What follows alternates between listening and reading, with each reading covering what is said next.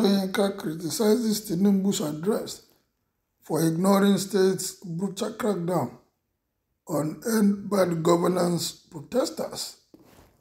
While Soyinka is coming out to speak now against his beloved friend for the way he's ruling and managing the economic of this nation.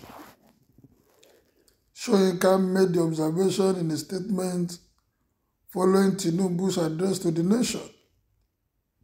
The Nobel laureate Professor Wole Soyinka has said that President Bola Ahmed Tinubu'S nationwide address failed to address the attack on urban governance protesters by security agencies for the killings that happened in some locations. Soyinka made the observation in a statement following Tinubu's address to the nation. The end bad governance protests continue till on the 10th of August, marking their fourth day as demonstrators voiced their frustration over the country's deepening economic action, escalating poverty and ineffective governance. Soyinka said, "I set my alarm clock for this morning to ensure that I did not miss President Bola Ahmed Tinubu's impatiently awaited address to the nation on the current unrest across the nation. His outline of government's remedial actions since inception aim at warding off just such an outbreak will undoubtedly receive expert and sustained attention both for effectiveness and a content analysis.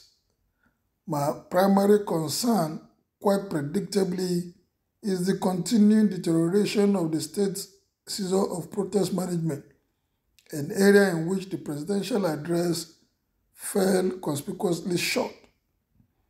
Such short-changing of the serving regrettably goes to arm the security forces in the exercise of impunity and condemn the nation to a seemingly unbreakable circle of resentment and reprisals. Live bullets as state response to civil protest that becomes the core issue. Even tear gas remain questionable in most circumstances.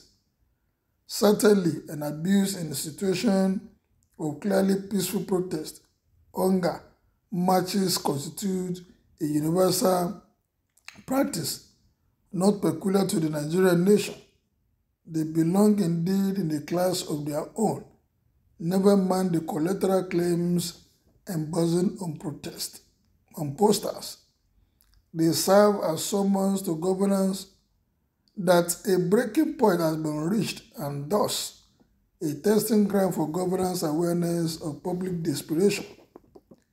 The tragic response to the ongoing hunger marches in parts of the nation and for which notice was served constitutes a retrogression that makes the nation even further back than the deadly culmination of the watershed EndSARS protest.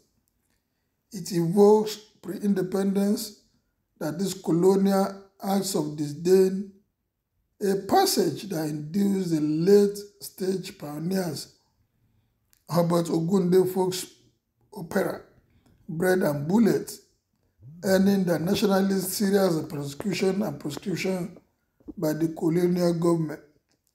They are taking us to the old days. I don't know, in this age and era, people are protesting and we're still using live ammunition. What happens to water cannon? What happens to rubber bullets if we are going to use any weapon at all? What against the people in this situation? This is barbaric and is uncalled for. I don't know when the government of this country will get it right in any area. Soyinka noted that the nation's security agencies cannot pretend unawareness of alternative models for emulation civilized advances in security intervention. Where would they get it? They don't know anything.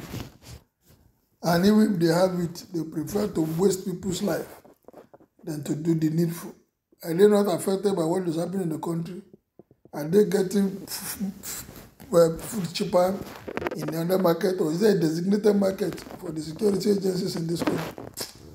Soyinka said, we need to recall the nationwide 2022-23 edition of what is generally known as the Yellow Vest movement in France.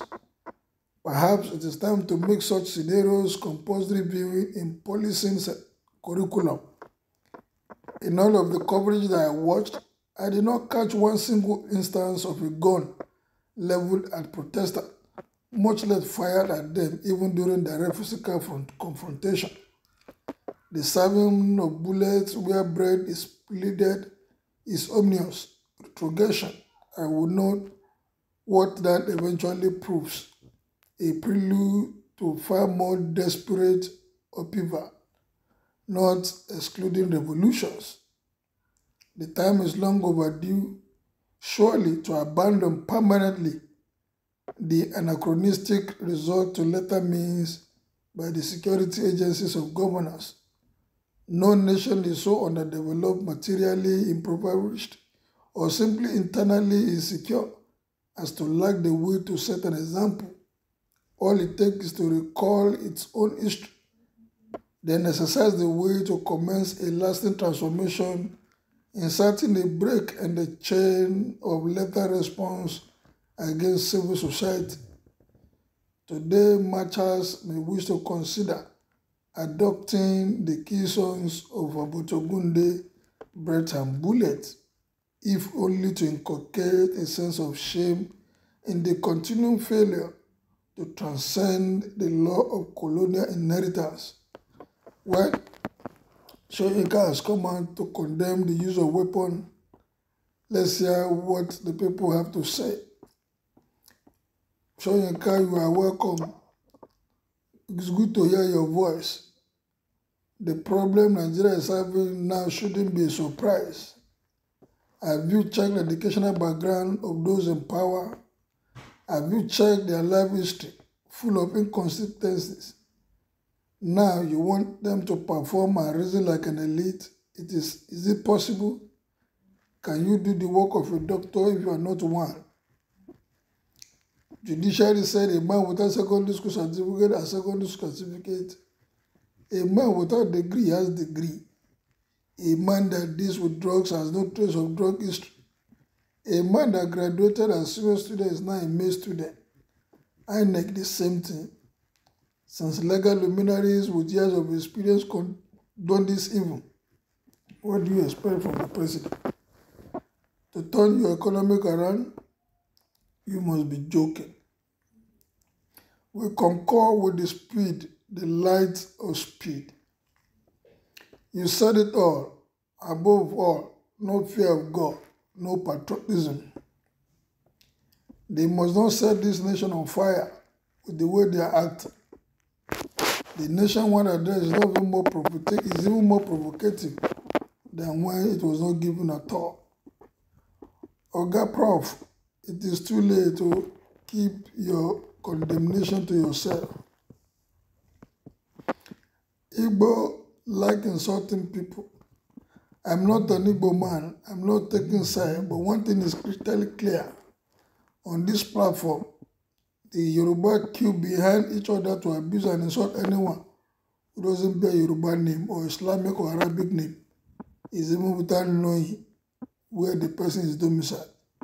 You guys will be screaming at the person to pack and leave Lagos. Bless them, most Yoruba men, they are not serious. Do unto others what you expect others to do unto you. Well, that is people's response. Are we going to continue to fight among ourselves or face the government squarely? Kindly make your opinion known as you share and subscribe to this channel. Thank you.